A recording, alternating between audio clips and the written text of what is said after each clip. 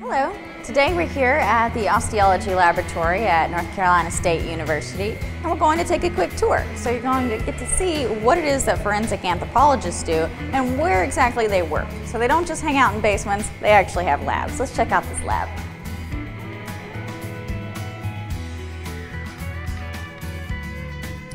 Hello. Good morning. Good morning. How are you guys? Great, how are you? Good, good. What can we do for you? Well, we just want to take a quick tour of the lab and see what it is a forensic anthropology space would look like, or an anthropology space in general. I'd be happy to show you. Okay, all right. First thing that you want to notice is the amount of windows we have. This huge amount of window space allows for a lot of light to come in, which is really helpful when we're trying to see really minute things on bones. Speaking of bones, every osteo lab has skeletons. We have 19 full skeletons. That's full people. And so sometimes they're laid out. We have to be very careful, hence the foam, cranial donut. But we have lots of people here for comparative studies, metric studies that we do, trying to estimate sex, all sorts of stuff. Okay, and so what are the bones here in case our viewers don't know? Sure. Right here we have the tibia. This actually happens to be a right. We have a left femur. We have the skull or the cranium, which everybody should be most familiar with. And then we have a left and a right os coxa. This is part of the pelvis. What sort of tools are in this lab that would be useful to the researchers? Oh man, we have lots of tools. Aside from the comparative samples that we have, which is a tool in and of itself, we also have something that's called a digitizer. This is really handy, and when it's hooked up to a computer, you can use it to take measurements on skulls. So what you do is you would take it and place it on a point, and it maps it in an XYZ dimension. You know, it allows you to basically build a map of a skull. And when that's done, we can enter the information into certain computer software, and it will tell us with a certain degree of certainty ancestry and sex and all sorts of things. You know, it's really, really exciting stuff. And then we also have a microscope that we're able to, essentially, what you do with a microscope, look at things really close up. It allows us to have histological studies, which is looking at the small structures in bone. Also, we have a space for cameras to take good pictures. The camera is currently put away, but I mean, this allows us to take pictures for articles that we want to publish, stuff like that. And of course, you have your standard computers, which have software that are really, really handy. So. Okay. And what are in these boxes here? These should be calipers, different kinds of calipers. Caliper is a measurement tool. This one happens to have batteries taken out, but it allows us to take really, really finite measurements. So if I had a bone, I could measure down to so many millimeters and enter that information into either software to find out more information about it, or I could use it for study purposes. Okay. All right. So can you tell us a little bit more about the boxes that we saw over here? Sure, absolutely. What we have here are complete skeletal samples. So A is a person, B is a person, so on and so forth. They're from different ancestral backgrounds, different sexes. I think G and H are actually some of our females, and I think L is a female, if I remember right.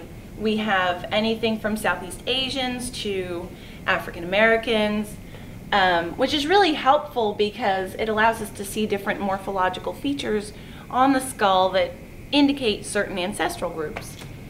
We also have, you know, certain pathological samples. This, of course, is a cast, but you can see the lesions. We can use this information to compare if we have another skeleton that comes in with the same markings.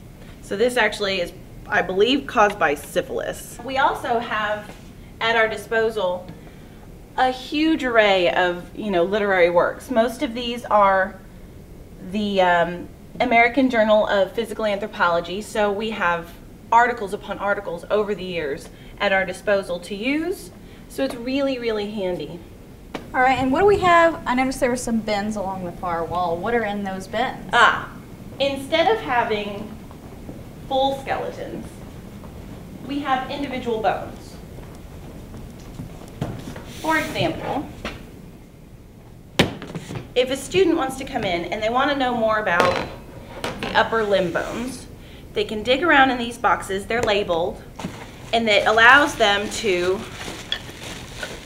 pull out specific bones. This is a humerus, this is the bone right here, and they can look at all of the features on it. They don't have to be inundated with a whole bunch of other bones that they're not worried about at that moment, but it allows them to really look and see what they're trying to learn about that specific bone. Like for example, this little tiny hole right here in the olecranon fossa, that's called the septal aperture. You can use certain features like that to possibly associate sex. They say that women have it more than men. But you can find a whole bunch of different features on it that, like discrete traits, so non-metric traits. That would be one of them. So.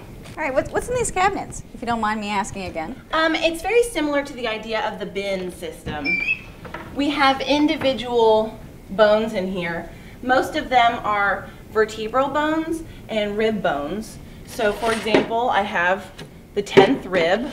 I pull it out, and a student can physically know that this is the 10th rib, which can be kind of difficult to assess based on how the rib cage works. So that way when they're trying to study specific ribs or specific vertebrae, they know that what they're pulling out to study is actually true. So. Ta-da! Excellent. And I noticed you guys have some really large, spacious tables. Are those really necessary? They are entirely necessary. If you take out an entire person, a whole skeleton, and lay them out, this still may not be enough space. We need a lot of space to lay them out anatomically how they should be laid out. That way they can be used for studies or measurements or anything like that. They take up a lot of space.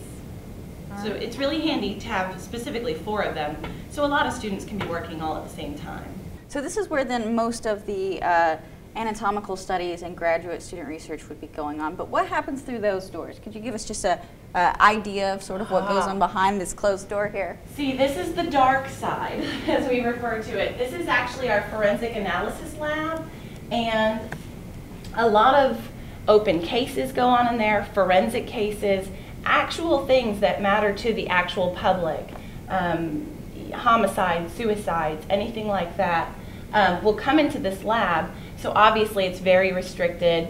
Not many people are allowed in there. I think I recently read an article that said that this is one of the top labs in the nation. Is that correct? That's correct. That actually came out, I believe, a couple of years ago in Popular Science.